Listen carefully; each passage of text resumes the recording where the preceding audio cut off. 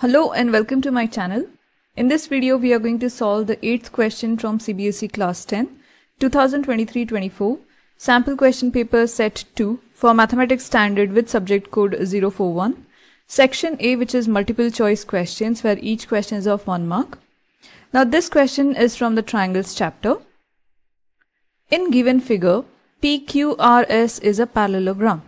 If AT is equal to AQ is equal to 6 cm and AS is 3 cm and TS is 4 cm, then we have to find out the value of X and Y. As you can see in the 4 options, X and Y values are given. We need to choose which is the correct option. Now let us come back to this given diagram.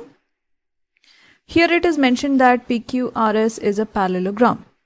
That means PQ is going to be parallel to RS.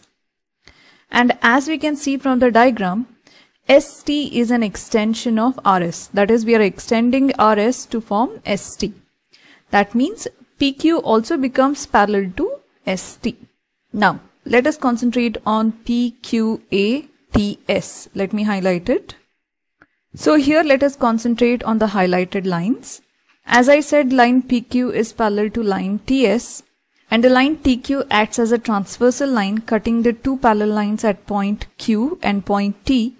We can easily say that the angle T is equal to angle Q because of the alternating angle property of parallel lines. Similarly, if we look at angle S becomes equal to angle P. That is again alternating angles property of the parallel lines. Lastly, the angle A is equal to angle A. That is, vertically opposite angles are equal. So now the triangle ATS is similar to the triangle APQ by angle criterion. So let me redraw these two triangles. So here I have redrawn the two triangles. First I have drawn the small triangle ATS, as you can see. Now let us label the second triangle. So angle A was equal to angle A. So we are going to mark angle A, where the angle A was there in the first triangle. Now next, let us look at angle S. Angle S was equal to angle P. So wherever angle S is there, I am going to write angle P. And finally, angle T was equal to angle Q. So wherever I have written T, I am going to write Q. The next thing is to write down the side lengths. Now AS was 3 cm. So let us write here 3. ST was 4. So let us write here 4. And AT was 6 cm. So let us write here 6. Similarly, for the second triangle, we are going to write AP.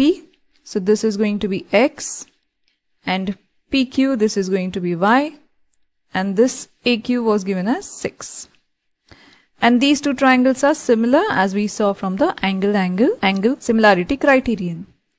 Now for the similar triangle, we know that the corresponding sides are going to be proportional.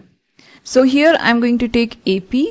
So AP is X over its corresponding side is 3. So let me write here 3 is equal to. Now I am going to take AQ. So it's going to be 6. And from the other triangle, its corresponding side is 80, which is nothing but 6. So 6 and 6 divides each other and we get 1. And taking 3 on the other side of the equal to sign, 3 multiplies with 1, giving you X equal to 3. So this is 3 cm. Now we can already see that only one option has X equal to 3. So it has to be option D. But let us also find the value of Y to confirm the answer. So X we got it as 3. Now similarly taking the Y. So here PQ is Y. So let me write Y over its corresponding side is ST, which is 4, is equal to. I'm going to take again AQ, which is 6 over its corresponding side is 80, which is 6 again. So 6 and 6 cancels again, giving us 1. And 4 multiplies with 1, giving us 4. So Y is equal to 4 cm. So here we can see that it is option D. X equal to 3 and Y is equal to 4. So in this example, we first established a relationship between the angles using the properties of the parallel lines and the alternating angles related with it. And then we established that the two triangles are similar to each other. and after we found out they are similar, we used the sides are proportional to each other concept to find out the value of x and y. I hope you have understood all the steps and liked the video.